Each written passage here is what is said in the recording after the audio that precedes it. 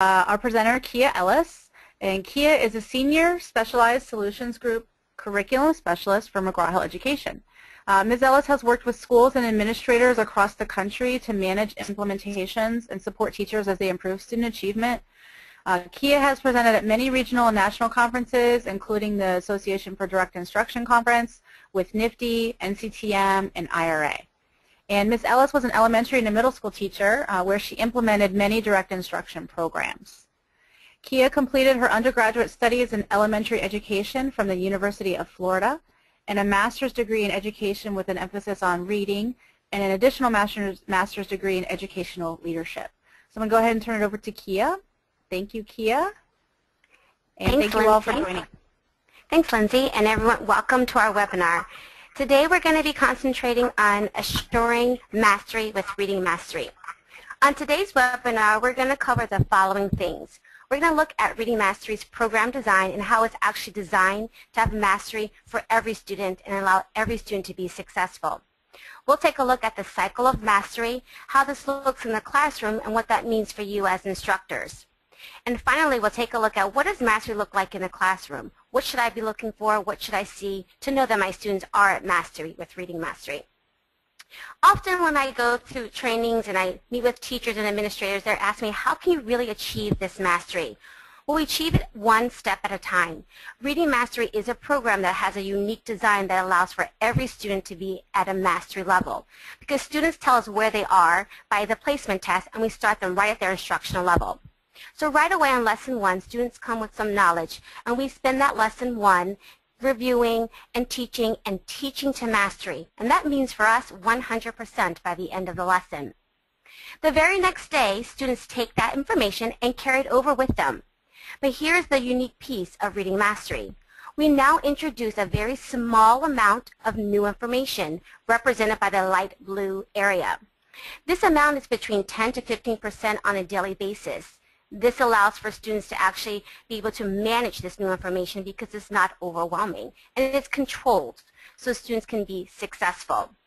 The very next day, they carry over what they've learned from Lessons 1 and 2, including that new information, and then we again add a small amount of new information, 10 to 15% for the student.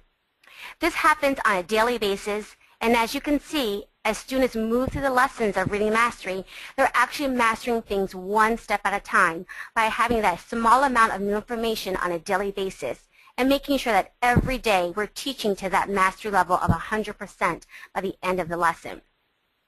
Now you may be wondering, well, what happens if this doesn't happen, if mastery is not met? And this is where we really want to focus in on making sure we're teaching to mastery, because we want students to be successful and the program is designed for that way. Let's take the scenario. Same scenario. We start at Lesson 1. But let's just say this time, instead of my students mastering at 100% by the end of the lesson, they only master 70%. That new information is then introduced. They go to the next lesson without having mastered at 100%, and look what happens over periods of time.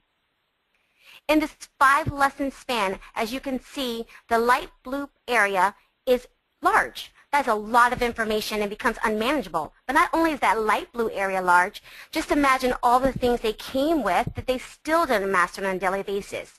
So now they have to master things that they didn't master before, as well as new information, making this really overwhelming for students and making them frustrated, not only for the students, but also for you as instructors and administrators.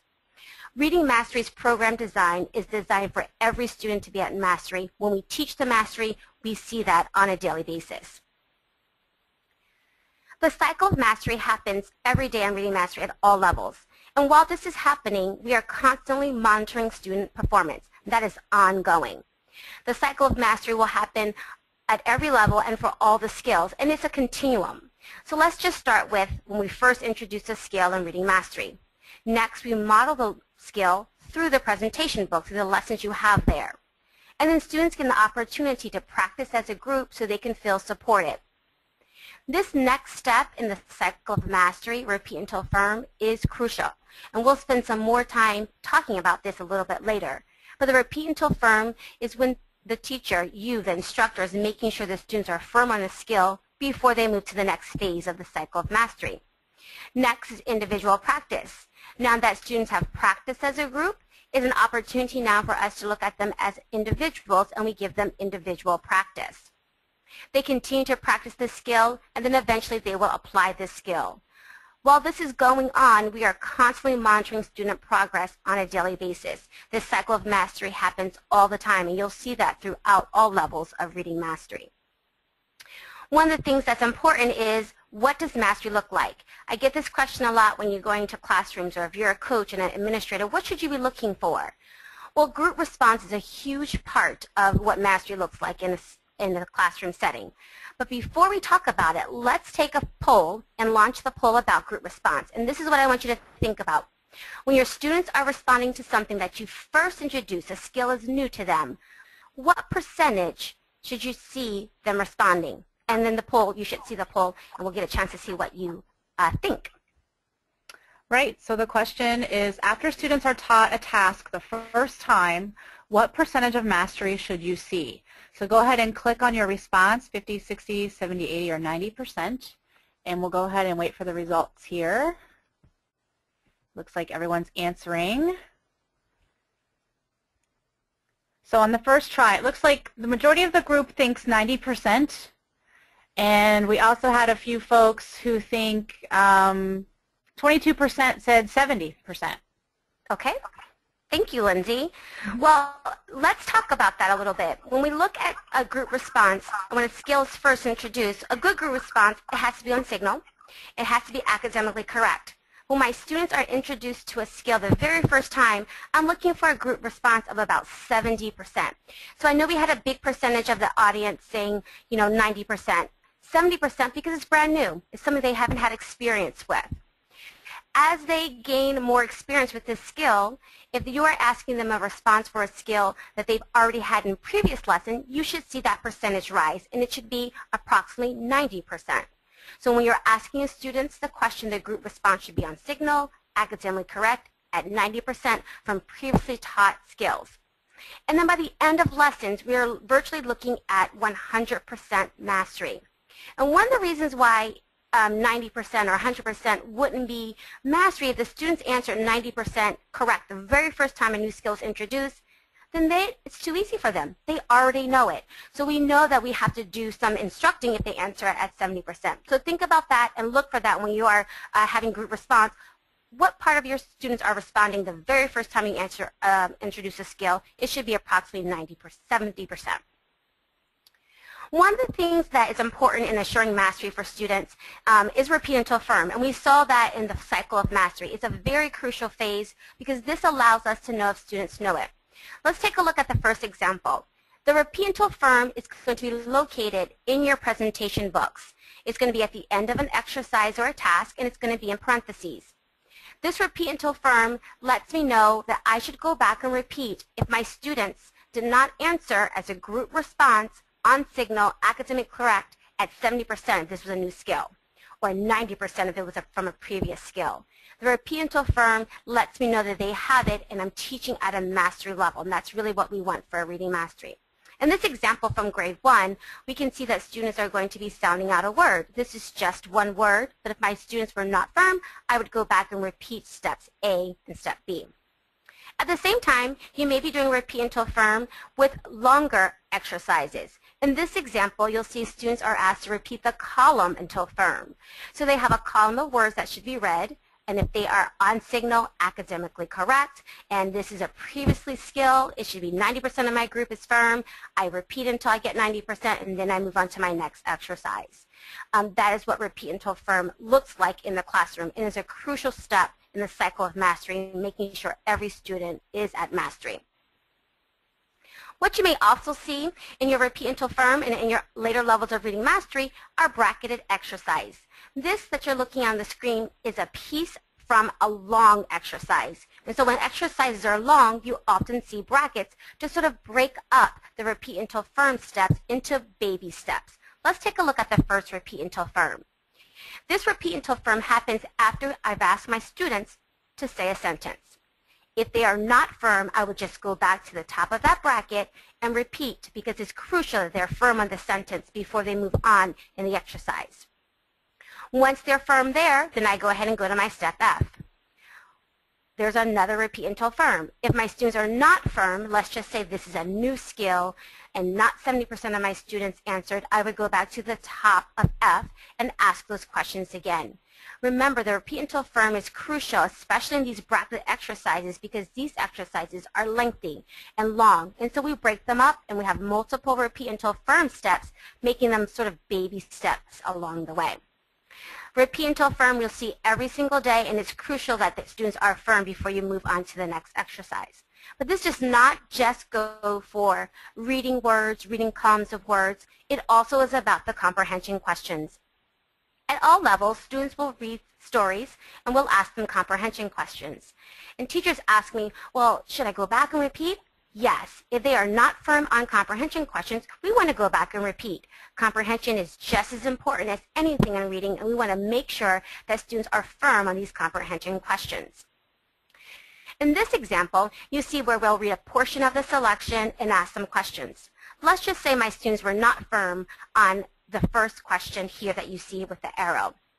One thing that you can do is that you can write down this question, mark it in your presentation book, and then come back to it before you finish the selection or before you finish the lesson. It's a great way to make sure students are firm on these comprehension questions. So the next time you're doing a story and your students are not firm on a question, go ahead and jot it down and then come back to it and repeat until they're firm, and remembering those percentages. 70% for brand new information, 90% for previously taught information, and then 100% mastery by the end of lessons.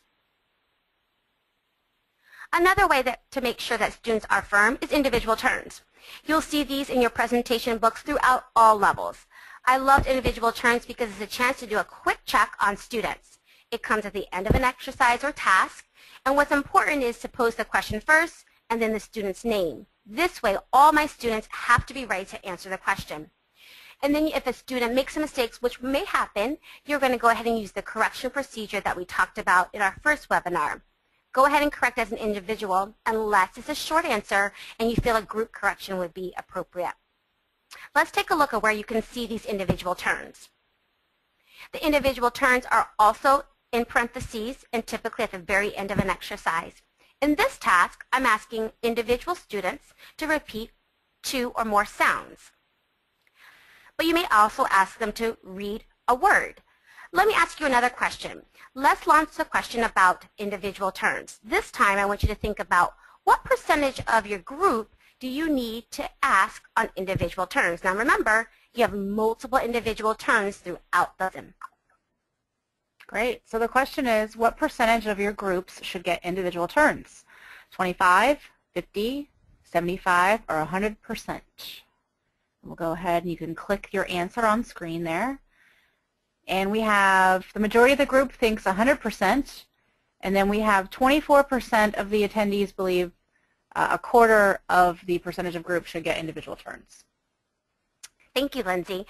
So what we really want to try here in individual turns is to really ask about 25% of our group, and I'll tell you why. Now this is an example of one individual turn out of one lesson.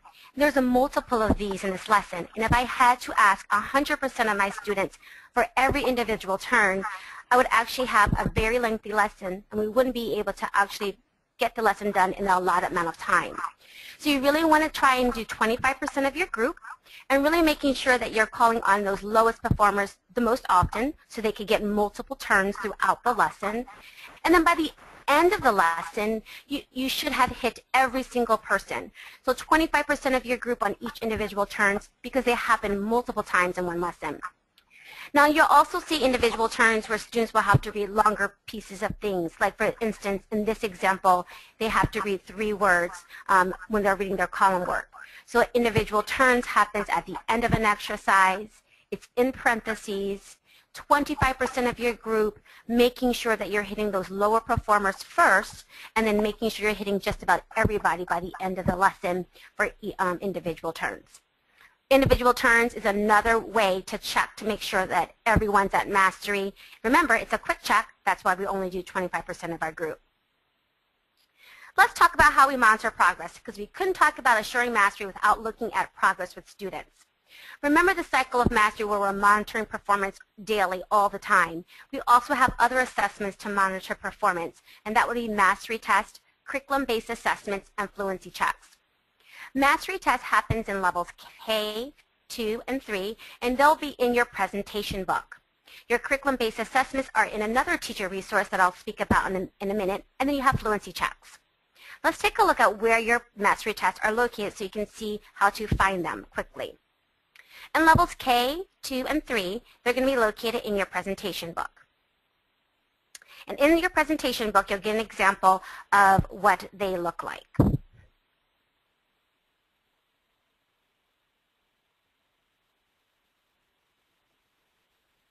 Here's an example from level K. It's right in the presentation book, and you can see it labels tests. It's very easy to see as you're going through your lessons on a daily basis. It'll be right in your presentation book. You'll see the directions for the presentation, for the mastery test and the actual mastery test.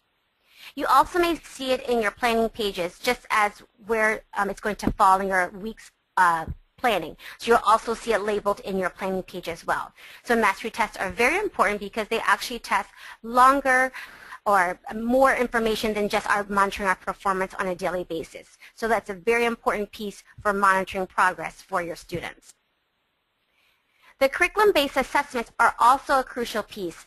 They're at every single level, and in levels K, 1, 2, and 3, they're every 20 lessons, and at levels 4 and 5, they're every 10 lessons.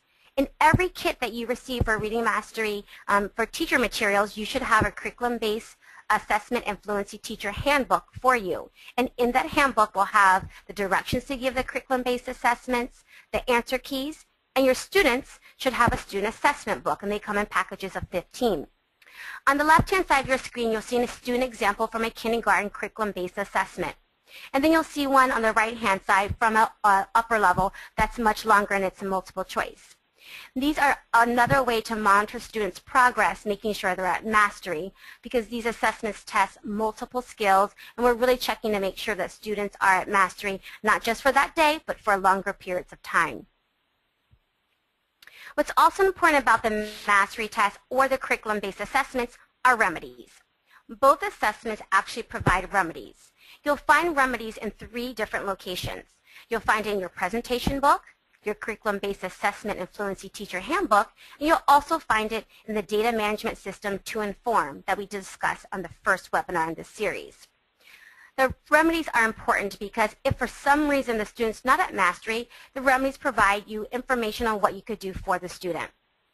Let's take a look to see what they look like in the presentation book. This is an example of a mastery test, and right next to it you'll see the remedies. The remedies give you information on if the student was not successful. It'll tell you what you can do for the student.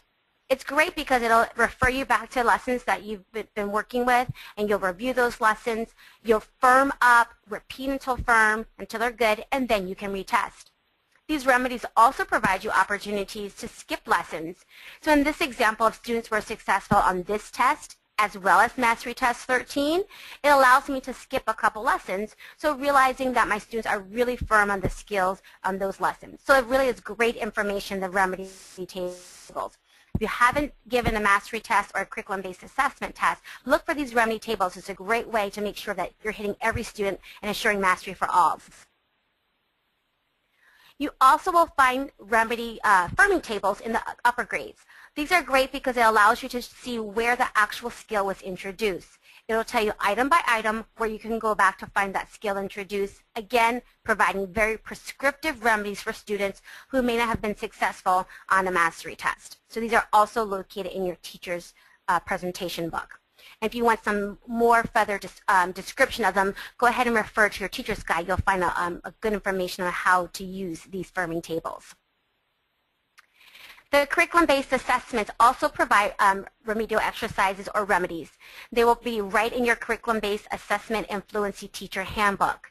They'll give you remedies on how to firm up skills students may be weak on those curriculum-based assessments. Remember in the grades K through 3, they're every 20 lessons, and then 4 and 5, they're every 10 lessons. So you may see these exercises referenced on what to go back to. Students will use their assessment books for these assessments. But you also may see remedies that are a little bit more in detail. So you may see remedies that will give you additional exercises to actual teach. You're looking at a page from the actual handbook from the Curriculum-Based Assessment and Fluency Teacher Handbook. This tells me I need to teach these exercises again because I need to firm up these skills. It may ask for my students to do certain things. You have pages in the student assessment book for these remedial exercises. So it's really important to go ahead and take a look at the curriculum-based assessments. I think we have one more poll we'd like to ask you guys, and it's about curriculum-based assessments. I'm curious to see how many are using this resource. Great. So the question is, have you administered a curriculum-based assessment yet this year? Yes or no? Let's check it out. The majority of the group says yes, about 56%. So we're a little about half and half, yes and no. Excellent. So if you are not using a curriculum-based assessment, look in your teacher resources that when you first received your materials, and you should see in handbook. It's really crucial to have these curriculum-based assessments so that way you'll have additional assessments to see if students are at mastery. So I encourage you to find those handbooks, and for those that are using it, fantastic. I hope you're using those remedial exercises to firm up any skills students may be weak on. Finally, one of my favorite things about To Inform is that the remedies are pretty much instant. So when I input my data for whether it's a mastery test or a curriculum-based assessment or even fluency, I can immediately see a chart, a graph, and really find information very quickly. So I don't have to do the math about 25% of my students failed or 75% passed. It is done for me on To Inform. Here you're looking at an example of a mastery test where I actually had individual remedies. So I only had 2 students who needed some individual remedies, and To Inform lets me know exactly who those students are and where to go to. On this test, though, it tells me that I needed group remedies. So no individual remedies required. I just need to take my entire group, firm up those lessons 6 and 7 before I retest. But it also tells me if I need both group and individual remedies, which is very convenient because it allows me in an instant to sort of set up how I'm going to make sure that all my students get their remedies before I retest them. So that way it's really easy To Inform to get those remedies on quickly in an instant. And once you input the data, you have it for you. So making sure we're monitoring that student's progress on the mastery test and curriculum-based assessments. But also, we are tracking progress for fluency. You'll have these fluency accuracy check data collection sheets that you'll have in your handbook, and you can use them in pencil paper. As you can see here on the screen, you tell how much time they read, how many errors. It gives you what the benchmark is. That's one way to keep track of progress for fluency. But with To Inform, as soon as you put in their fluency score, you get this wonderful graph and seeing how students are progressing with their fluency. It's a great visual instantly to see how my students are performing either by group or by individual. So I love To Inform because it does make it easy to see how my students are progressing and makes me manage their progress a little bit easier. So just a quick review before we stop for questions is that Reading Mastery is a program that's designed to make sure every student is successful, and ensuring mastery is really easy to do just by following some of the things we've discussed this evening and afternoon. Make sure that your group response is on signal and academically correct. 70% of the group is firm if it's a new skill, 90% on skills that are previously taught, and then by the end of lesson, I want 100% of my students responding on signal and academically correct. Making sure that I'm repeating until firm on the individual task or exercises, making sure that I go back and repeat the correct exercise or task on those bracketed exercises. It's really important that we are firm so that way students have an opportunity to be successful.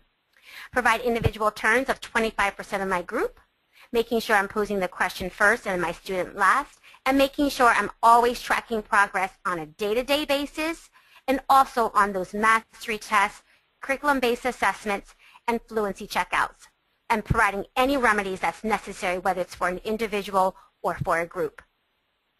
We're going to stop here. I think we have a minute or two for questions. Yeah, great. If you haven't typed in a question yet, feel free to use a question box where you answered where you're from and who you're hanging out with. We do have a few here. It looks like Lisa has a question. She does have the handbook, but is looking for the student assessments books. How do we get those? You can go to mheonline.com and search for Reading Mastery. Elisa, I will also send you the link for those pieces. I'm not sure what grade levels you're teaching. So you can order them online, or you can also use the links that I'll provide to you. And also, how can I make graphs like the one you just showed for my students? Is there a website? We will follow up with you on that one also. And there are a few more questions coming in. Chad is asking, what is the cost of 2Inform? Chad, it's about $60 a year for one teacher. Again, it's just a teacher access, and we will go ahead and share that information with you as well. A few folks love the graph, Kia. They want to share that. Oh, great. A few other here. So Janet is asking, I have a student who consistently does not answer on Signal with the group. He seems to process slower, and any suggestions? One of the things I would love to know is, was that the correct the placement that he placed into that group? Also, you may have to slow your pace a little bit so that he can participate, because if it's too fast for him, then he is not having the opportunity to participate in the class. I would love it if we could get a little bit more information so we can give you maybe some more suggestions. But the first thing I'm thinking of is you place properly, and then talking about your pacing of your class. So if you could, we could respond to you as well individually so we can get some more information from you. We would love to make sure to assist you with that student. Yep, we can do that. Okay, thank you. Okay, Akila's asking if 2Inform is web-based. Yes, it is. It is.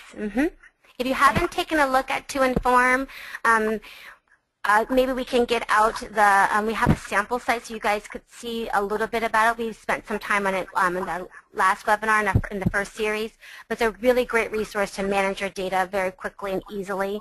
So we would love to get that information out. So if you have a question about 2Inform, we can make sure you get the information about it. Yeah, we'll definitely share it with you, and we'll also post the link to the sample, the demo, up on Facebook. So excellent, that'd be great. So a few more questions. Okay. Angie is asking, I have a small group of 3, and one of my students consistently holds the others back due to attentional issues. Should I keep repeating and making sure they all respond together? My first question is do you have any behavior management system set up for your group or that individual that could help him with his attention? The goal always is to move your group, so trying to assist your students in becoming better group responders is important. So the first thing I might set up is some kind of management so that way he could start being a little bit responsible for his attention. The teacher-student game, we talked about that last time, which would be a great resource for that student, getting him to work as a group. But the goal is to move your group as close as possible. So since you have such a small group, you really want to try and keep them together. Okay. We have a few more. Janet is asking regarding pacing, is there an average number of exercises to complete per session? She has 30 minutes with each group. Well, you know what? Mastery really trumps pacing every time.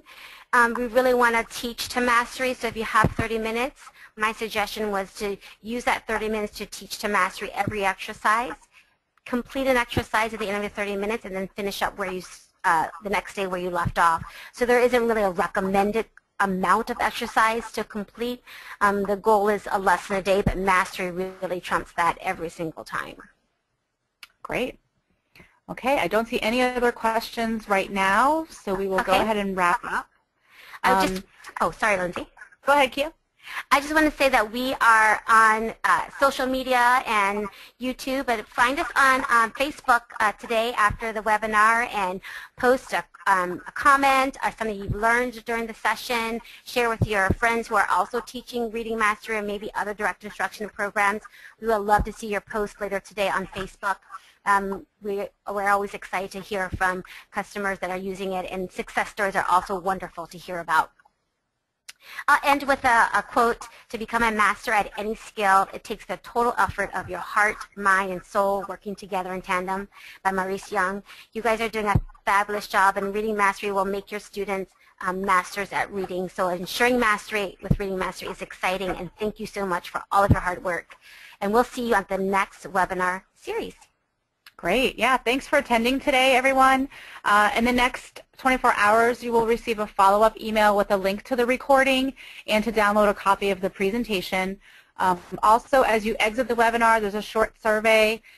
We'd love to hear your feedback to help us improve and plan the future webinars. As Kia mentioned, the next webinar in our series will be on December 3rd, and we will focus on improving comprehension in reading mastery, focusing on story formats. So we hope to see you in December. If we didn't get to your question today, we will follow up individually, and for those that did post, those that we said we would follow up with, we will do those we'll share those links with you and information about To Inform. So thank you all, and have a great rest of the week. Bye-bye.